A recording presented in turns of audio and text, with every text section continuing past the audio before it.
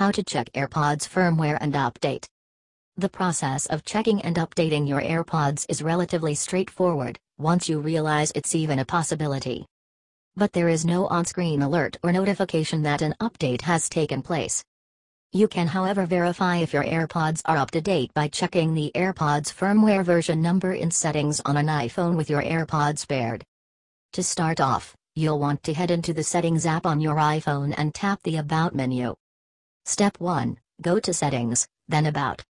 From there, you need to have your AirPods nearby, and open the case. The normal status and connectivity window will pop up, but you can swipe that away and look at the About screen and scroll all the way down. Step 2, open the AirPods case and have them near your phone. Once you scroll all the way down on the About menu, you should see a new AirPods option. From there, you can tap that menu and view more details about AirPods. Step 3, tap the new AirPods section in the About menu. From there, you'll be able to see detailed information about your AirPods, including the model number, serial number, and hardware version. Apple released version 3.5.1 bringing performance improvements and bug fixes.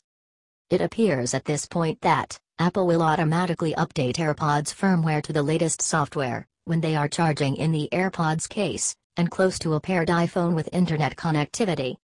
If for some reason the firmware doesn't update automatically, you should be able to do so from this menu though.